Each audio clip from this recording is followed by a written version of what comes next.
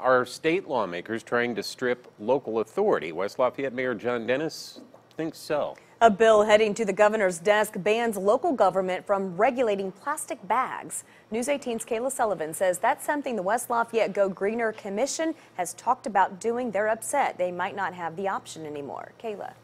Jeff and Gina, as many know, plastic bags are terrible for the environment, and in a city that's striving to go green, state government is making that difficult. We use 400, 500 plastic bags a year per person. And most of those bags end up here, where they're damaging to the environment. That's why many local governments were having the conversation about banning or taxing plastic bags. We're really trying, but it's a real handicap to work in the state of Indiana, where the environment is way down the list.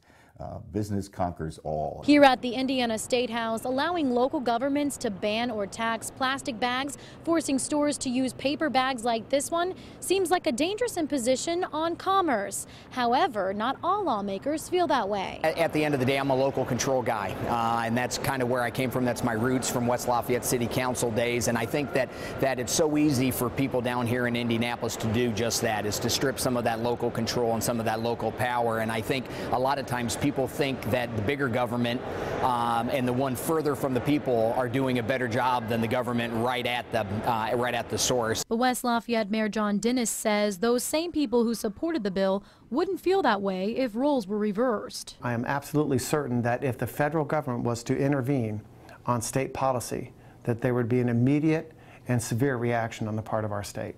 So I wish they would give us the same consideration when they're enacting some of these policies that do restrict local control. Representative Sheila Klinker says she supported the plastic bags bill because it was good for commerce, but doesn't deny something needs to be done to protect the environment. We will come back next year in a long session and deal with plastic bags, because many of us know that certainly plastic bags kill our animals and our fish and our rivers, and we will deal with that. Klinker says she understands local frustration, but says the upcoming transportation compromise is going to make local governments very happy.